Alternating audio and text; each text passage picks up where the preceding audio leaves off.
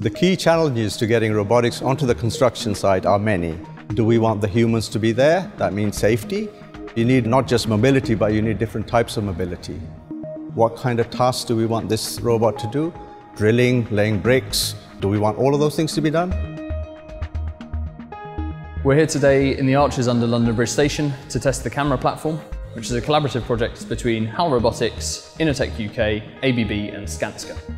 The platform's designed for construction automation and comprises a mobile base which can move in any direction, a scissor lift to move the payload up and down, and a manipulator to actually move the tool. Those are supported by a localization system to find out where the robot is, and a software layer over the top to control the whole thing. Construction sites of the future are full of machines. Software is really key to make all these machines work together. What we would like to achieve is to produce a technology which is robust enough to do industrial Internet of Things on construction sites.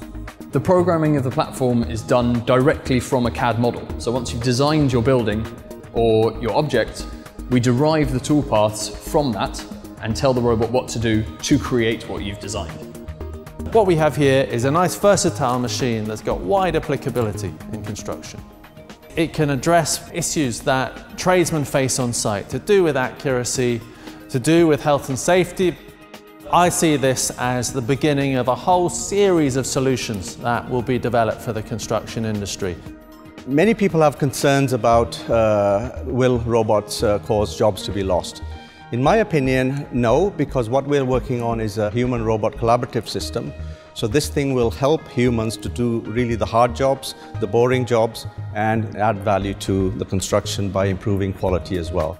We're in a position now where programming is so much cheaper and more efficient to do. The hardware is developing fast, and I only see that continuing. So I think it's a very exciting future.